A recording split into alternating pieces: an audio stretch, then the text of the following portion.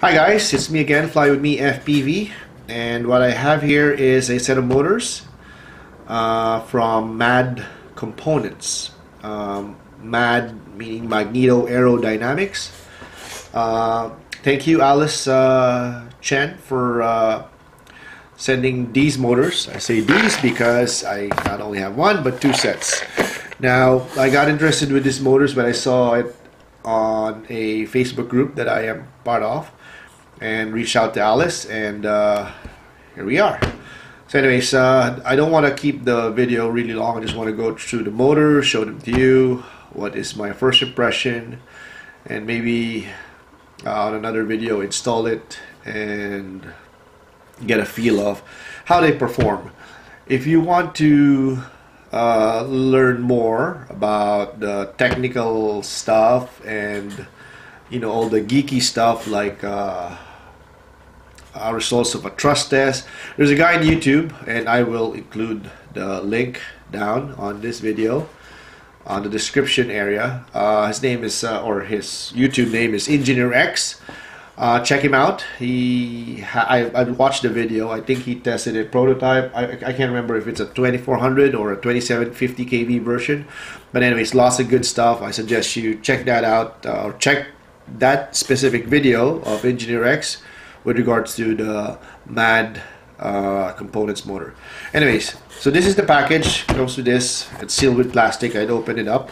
That's foam protector, nothing really much, and comes with a sticker, of course, and that's how it looked like. 4 motors, very neatly packaged and protected with this thick foam. Nobody cares about the foam, you just want to see the motors, right? So I'm gonna try to put it as close as possible. There you go. So this is a 2306 24 kV version, bare or naked bottom, if you can see there. Yeah. So this is the first time I'll be using this type of motors. At first I was not really sold on naked bottoms or bare bottoms because when you crash and dirt, whatever will go in there, but on the bright side, it's easier to clean, right? Because with the motors that are not bare bottom, you have to really open it up and remove all the dirt or whatever grass that gets caught in there. So the material used is pretty decent, and I think there's a bit of not really a big issue, but I don't know if you could see there, but there's the space between the magnets and the stator there. It's pretty okay. It uses a screw, not a C-clip. For me, that's a plus because I don't really like C-clips. It's so annoying and hard to remove. Maybe I just don't know how to remove them properly, but I don't like them.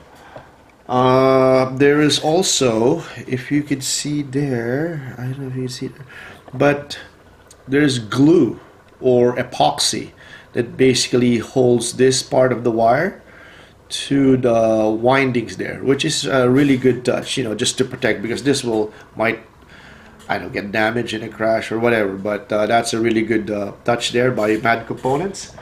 Curved magnets, I mean, it's not really a pro because most of the motors, if not all the motors that come out now or has come out recently, are using curved motors.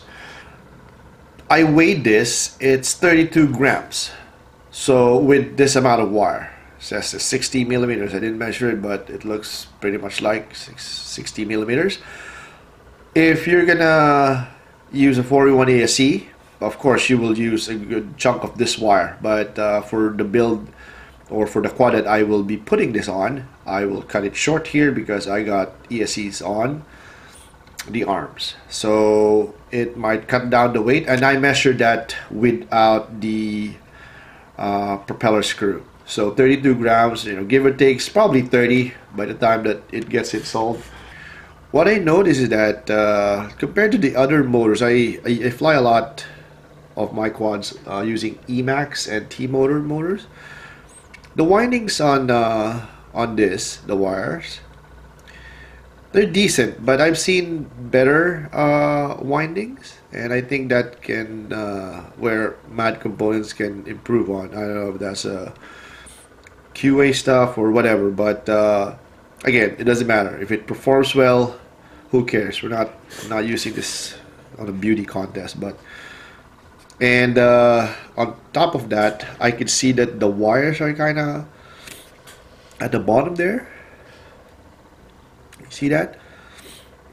It's kind of loose, so I'm concerned if I put a screw in there, it might touch the wires, and we all know if that happens, that can generate a shitload of problems. You know, motor heating and whatever.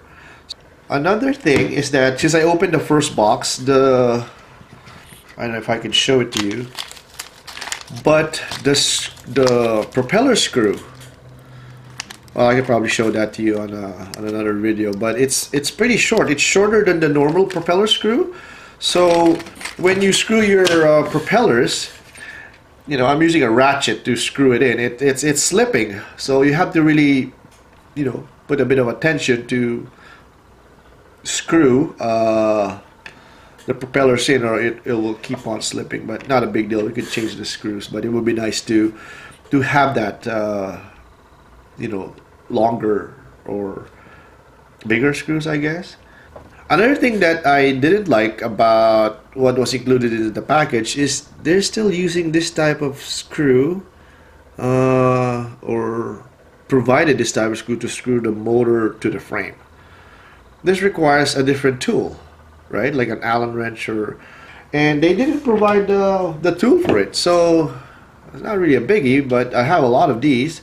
So this is the thing that you need to use, which they didn't provide on the package. That's about it. I think what I could add on top of the other reviews that were already available online. So anyways, with the magic of video editing, voila! I got the other set installed on my Martian 2 frame, and this is what I'm gonna use to test these motors. It's spinning HQ 5x4.3 props. I fly them exclusively on all my freestyle quads. So that's what I'm gonna use. 30 amp Speedix CSC. I love this frame. You know, it's not as sexy as the newer frames that come out, but it really fits my flying style. It's a bit heavy. It comes in at 654, I think, with a GoPro Session 4 and a 1300 milliamp hour China Hobby line battery. So it's you know, it's not light, but it fits my flying style. I like to use a lot of momentum to carry me over certain obstacles or trees and whatever, so I like it, and that's the reason why I decided to put the motors on this frame. Anyways, if you could see, that's the prop screw that came with it. See how short it is, and it will slip, I guarantee you, if you don't change it, but you know, it's not really a deal breaker. Anyways, that is my first impression of this motors from MAD Components. Again, thank you, Alice Chen, for sending them out to me, and I will upload another video for the, I would say, semi-maiden, because I'm just, you know, trying out the motors. Anyways, thank you very much. If you like what you just watched, please do support my channel by subscribing, or, you know, giving me a thumbs up, liking, and, you know, sharing the video. Thank you very much.